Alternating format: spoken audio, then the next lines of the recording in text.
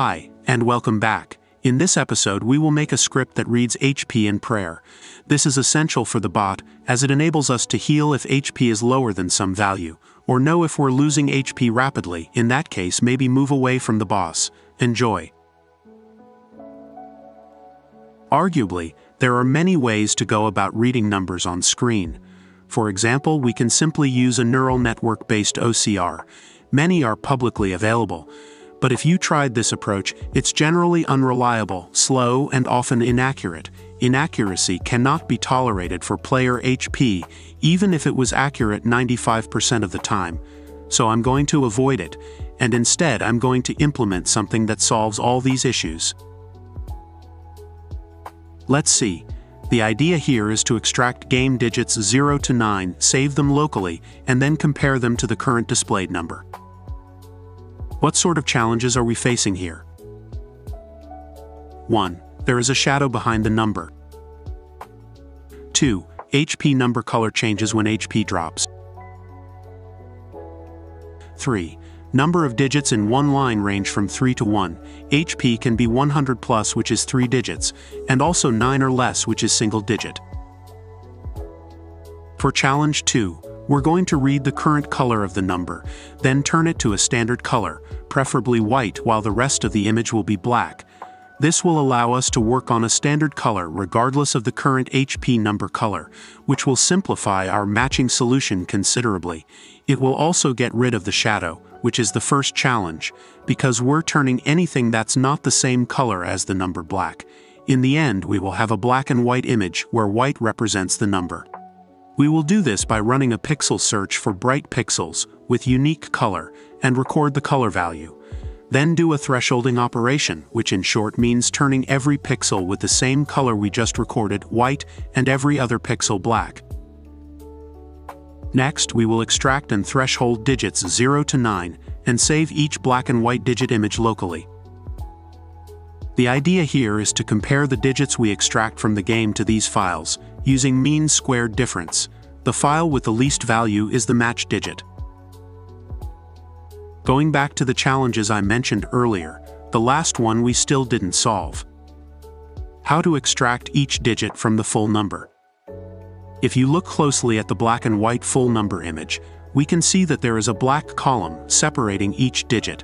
This is really convenient for us. With some simple logic, we can have all 3 digits each in an image of its own. We will call the module for reading HP and prayer player.py. This will include other player-related functions later on.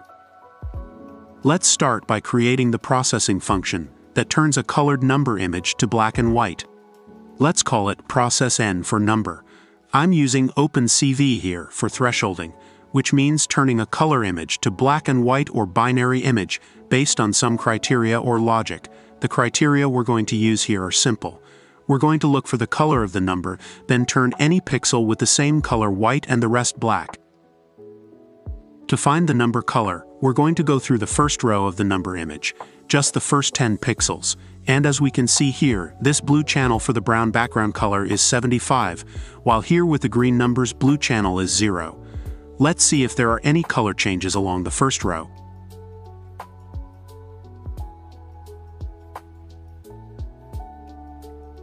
Okay, the color is consistent for the first 10 plus pixels. Let's check the RGB values for the lower HP values.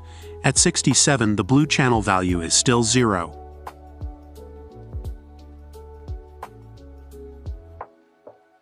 At 29, the blue channel value is 31, which is still lower than 75. And at 5, the blue channel value is back to 0. So what we can do here is, we can look for blue channel value less than 40 or 50. Once we hit a pixel with that value, we know we're on a pixel that belongs to the number.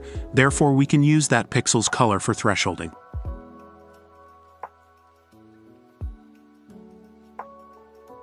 This can be done using OpenCV's inRange function when given a specific color. Next up, we want to remove or trim leading and trailing black columns. This will simplify the process of separating digits, because the only black columns in the image will be between digits. We will do this by going column by column and remove every column that doesn't contain white pixels, until we hit a column with at least one white pixel, then we stop. In code, we will simply check each column for the value 255, which is white.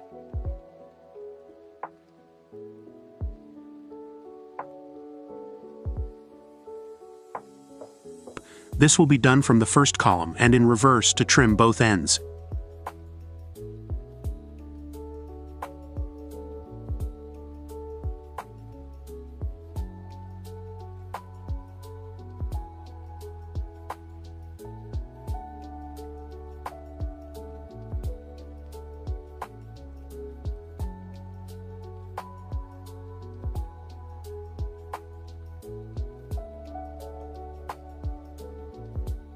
And we're done. Let's test it with the current HP value. We expect a black and white image where the number is white and the background is black, and no black columns at the start or the end.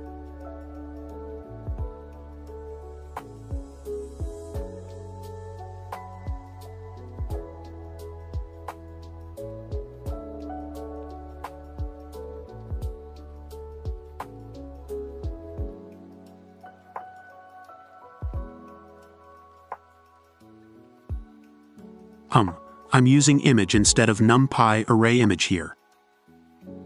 Okay, looks good, but it's too small here. Let's view the image just to be sure.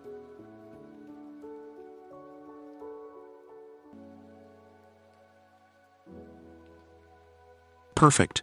This is exactly what we want. No leading or trailing black columns, and white pixels represent the number, nothing more.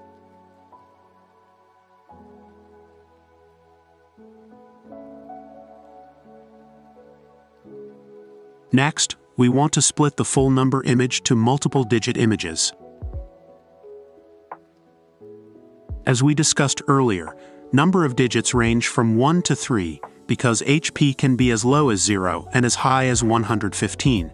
Initially, we will have 3 variables, part A, part B, and part C, each one represent 1 digit.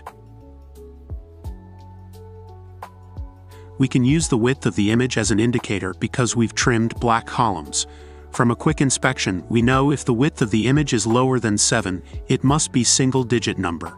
On the other hand, we can't separate between triple-digit and double-digit numbers, because the width of the number 111 is equal to or less than double-digit numbers like 88. In this case, we will use NumPy to look for black columns in between digits. To do this, we will do a column-by-column search once we hit a full black column. We know that's the last column of the first digit.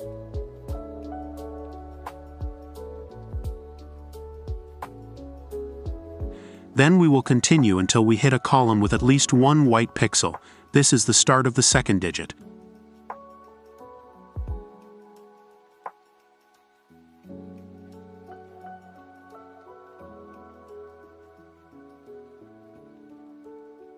And do so until we have 3 digits or hit the last column. In that case, we end up with 2 digits. Lastly, we will return a list containing images of the digits.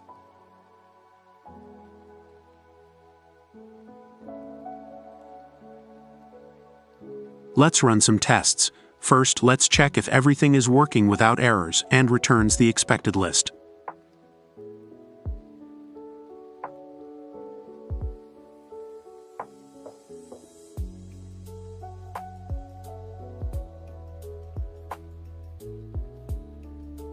Good. The length of the list is 2, meaning 2 digits detected. Save each digit image locally, so we can inspect it and make sure it's what we want. It's perfect.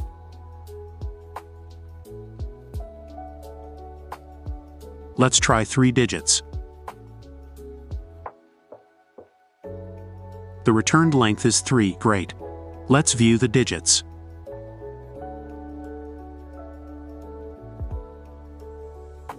As good as it gets.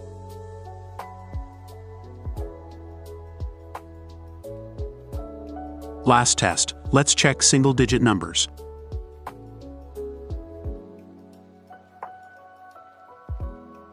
Great, works for all cases.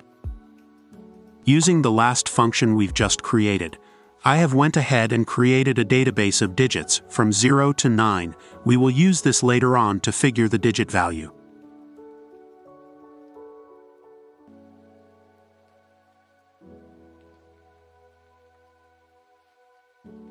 Let's call this function splitN instead. The next function in line is readN. This will parse each digit and figure out the correct digit in the image.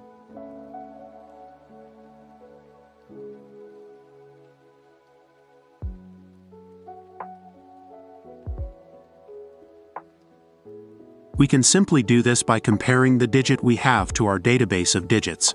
The digit with lowest mean squared difference is the matching one.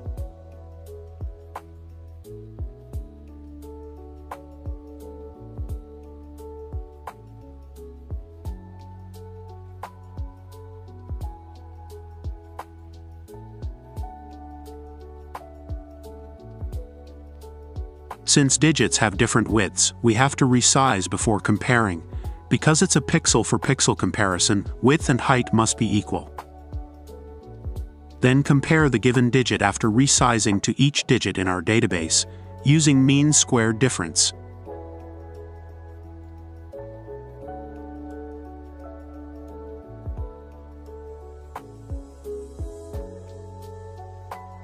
In the end, we want to combine all the digits into one single number.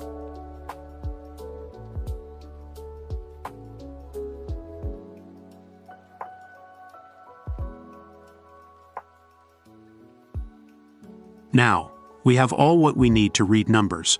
I will make a simple function that when given a region on screen returns the whole number. This will be useful in the future for reading all sorts of similar size numbers in the game.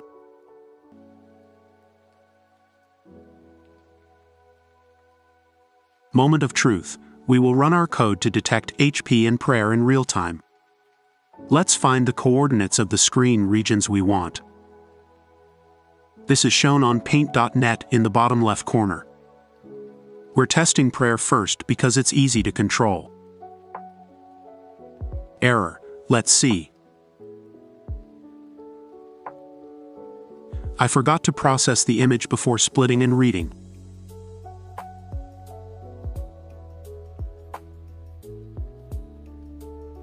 Another error, but different.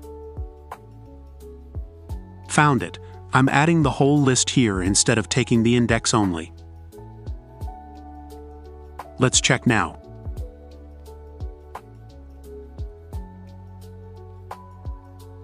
And run.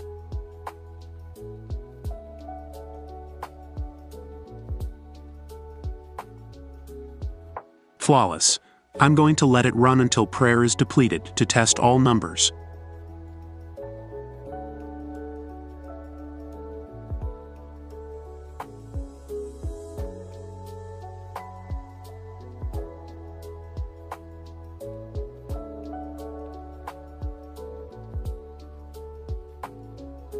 It crashed for some reason.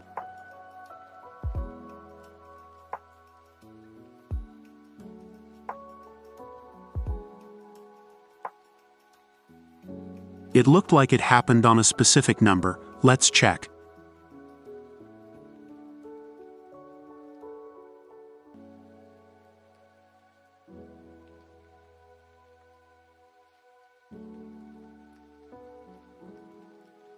Yeah, it's happening on number 6 only. There is something off with the number.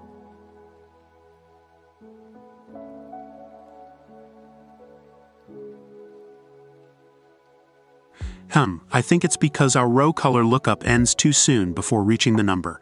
Let's add 5 more pixels to the search.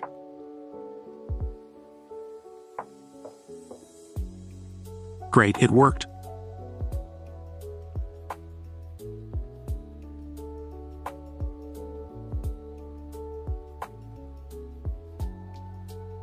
The extra 0 here is happening because the way I'm printing the result. We can get rid of it by adding spaces after the result.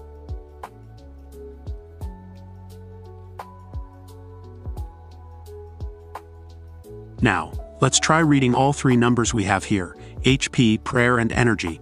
All we have to do is find the region of each one on screen and feed it to readVitals function.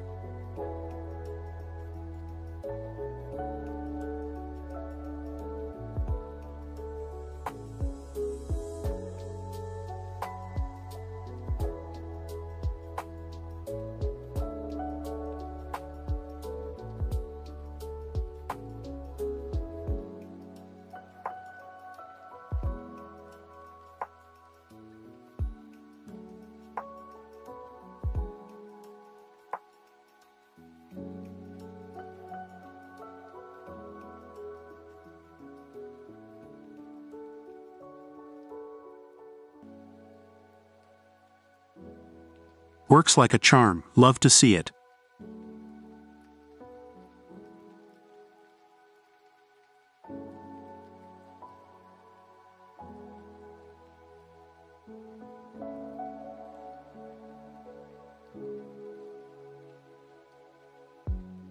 This was challenging, yet fun and interesting. Next video, I will focus on player-related functions like detecting Saradomin and restore pots, dropping items from the inventory, detect prayer state and use prayer, and lastly make a small script that drinks Saradomin pots when HP is low. Don't forget to subscribe to be notified of the latest content. I hope you all enjoyed the video as much as I did making it. As always, your feedback is highly appreciated. Let me know what part of this video you didn't like or want to be changed.